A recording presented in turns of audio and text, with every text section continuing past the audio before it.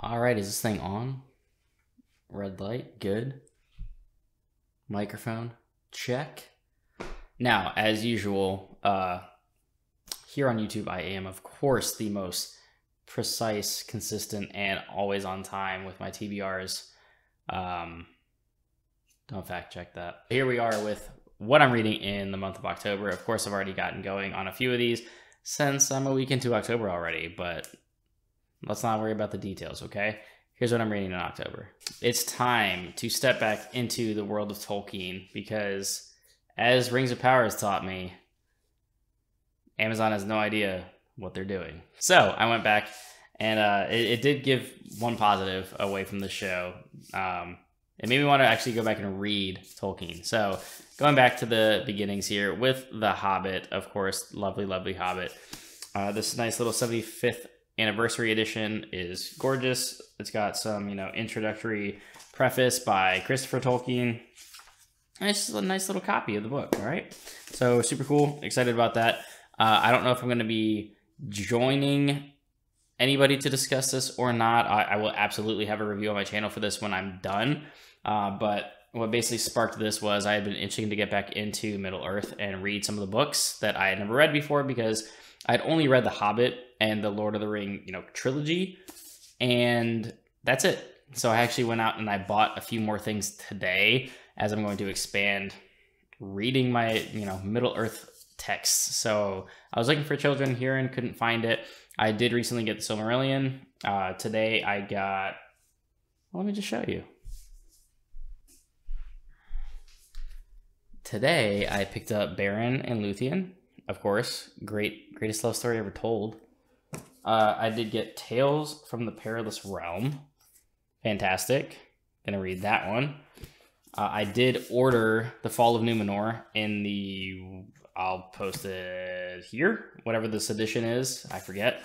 I did order that. That'll be coming next month in hardcover.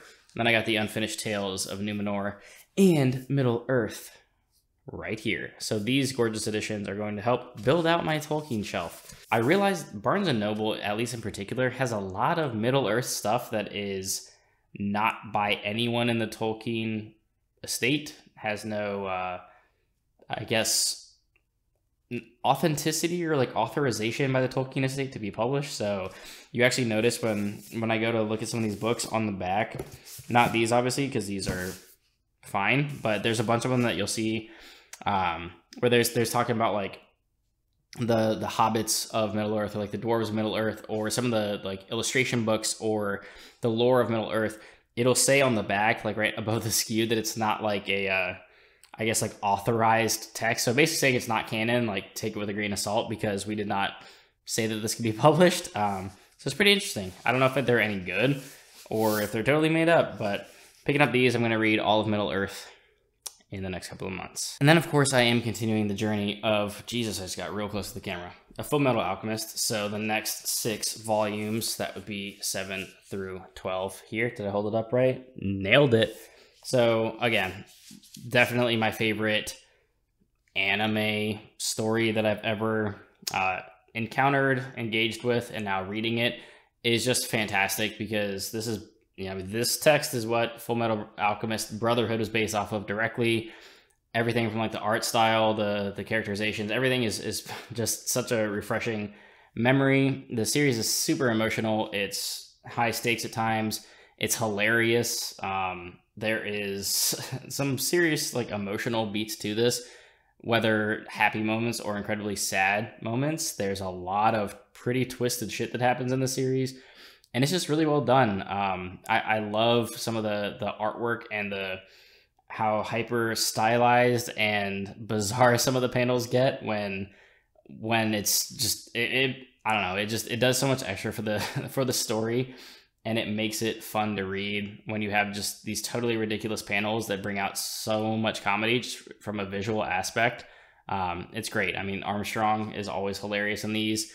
Anytime that Ed and Al are scared or caught off guard or intimidated and they get these super goofy faces like this, it's perfect. And of course, later this year, I will be joining Elle, Patrick, and Jess, I think that's it, for some discussions of Full Metal Alchemist once we actually wrap up all 18 volumes of the Full Metal editions. We did a sprint recently on L's channel where obviously we read for most of it, but we also talked a lot of Full Metal for a good bit of that as well. And we're just talking all the time. It's so fun reading this for the first time and having people to sort of read and experience it with. So chatting with, you know, my other booktube buds about it, it's such a good time. Definitely check it out if you haven't. Like I said in my last video, Full Metal is definitely worth your time. Even if you're not into anime or manga, it's worth a shot. Next up in October, and I did already reread / listen to one of these, and I'm almost done with another one. So this is going to be Deadbeat Proven Guilty and White Knight as part of a Dresden reread that I'm doing, where I was asked to join J.R. Carroll. His channel will be here. Sarah Reeds, her channel is here. Bookish Chaz, his channel is here. And J.R. Carroll's buddy, who I don't think has a channel. If he has created a channel since we last spoke, I apologize, sir. But we'll be, I believe, just back on J.R. Carroll's channel sometime in October, probably toward the end of October, to discuss these three bad boys right here. This is really the part of Dresden where it completely takes off into another just atmosphere. Does that make sense? Sure. It takes off into another atmosphere. It goes through our atmosphere into another atmosphere. Sure. We'll go with that. Where every single book is just fantastic. Deadbeat really started it, where some of the books before, like Death Mask, you know, was great. Blood Rights had its moments. Summer Night was really cool. Deadbeat is where things really start to kick into a whole nother gear. Followed up by Proven Guilty, which is still one of my favorites. Has one of my favorite endings to a Dresden book. So emotional. So many massive changes to the series that happen in that book. And then White Knight, of course, gets pretty crazy too. I mean, all these books just have fantastic characters. I mean, Jim Butcher's really like hitting his stride as soon as he gets to Deadbeat. The rest of the series is just fantastic after fantastic after fantastic book, and it doesn't really let up. And I've always loved the pacing and the characters, the action, the dialogue, damn near everything about the series. It's probably why it's still my actively, you know, favorite fantasy series ongoing, because it's so much fun and it's such a joy to read. It's really hard to put down. And then pair that with a fantastic narration by James Marsters. If you're into audiobooks, definitely check it out. Maybe skip the first couple books because the audio quality is not very good, but the rest of these are epic. They're amazing. I love the series, and I can't wait to talk full spoilers for these three again, because damn, I love these books, and I'm taking all kinds of notes. It's so much fun rereading these, and again, seeing things that haven't paid off yet that you know are coming, seeing decisions being made that you know are not going to go so well later on. It's excellent. And then last but not least, because it is October, what would be October without some vampires? So Leanna and I have decided to finally get around to reading this. We are going to read it together and absolutely talk about it, because this is either going to be one of those rare moments where I'm totally caught off guard by a book and completely subverts my expectations, or it's exactly as cringy and terrible as I kind of anticipate it to be. It's going to be this YouTube darling book here of Empire the Vampire by Jay Kristoff. Now, my only personal experience with Jay Kristoff is trying to read Nevernight and absolutely hating it and never touching it again. When this book came out, there was a lot of internet hate for it preemptively, and I feel like a lot of people that I never would have expected liking this book ended up loving it and then reading like everything that Kristoff writes and loving it. So maybe it's just an expectation thing for me. Maybe I'm going to love it. Who knows? But either way, we're going to get some great content out of it. It's going to be either a really great discussion about a book that surprised me and I end up loving, or it's going to be awful and we'll have a lot of fun making fun of it. But look forward to that happening toward the end of October for us to talk about this. If Jimmy at the Fantasy Network, you know, this guy right here, the like pro wrestler, yeah, that guy. If he mans up and reads it, then he'll be joining us. But I'm not sure that he's going to, because he's too busy to read a book about edgelord vampires. Jimmy, make time, okay? So, and I don't think Alan's going to join us either. I think that was like never going to happen. So it's just going to be me and Leanna, and we're going to soldier on. Because, I mean, look at the shirtless vampire. And there's like was that a bear or a tiger and a bird and a snake? What is happening? All right, so that is everything that I have scheduled right now on my TBR.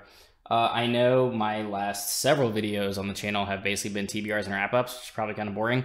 I am having some, I'm in the midst of doing some reviews that will be coming up in the next week or so. So there's going to be a Why You Should Read of the Greenbone saga coming up. I am finally going to have my finale to my Wheel of Time reviews in A Memory of Light, because I still haven't reviewed that for some reason. I'm going to review a couple of other things as well. Obviously, some of these coming up are going to be live chats in lieu of a standard review. So Empire of the Vampire, I'll have a live show for The Hobbit. I'm not sure about yet, but all the Dresden stuff is going to be a live show. So there's lots of more content coming. I just need to get around to it. So stuff is in the works. I promise it's not all TBRs and wrap-ups. At least it won't be anymore in the near future. So enjoy the rest of your October. Enjoy your reads. Let me know, I'm curious if you've read Empire of the Vampire and loved it or hated it, or it was just okay. Let me know in the comments down below, because I hear so many things about it. And it seems like, to my great surprise, a lot of people love it, which is surprising. So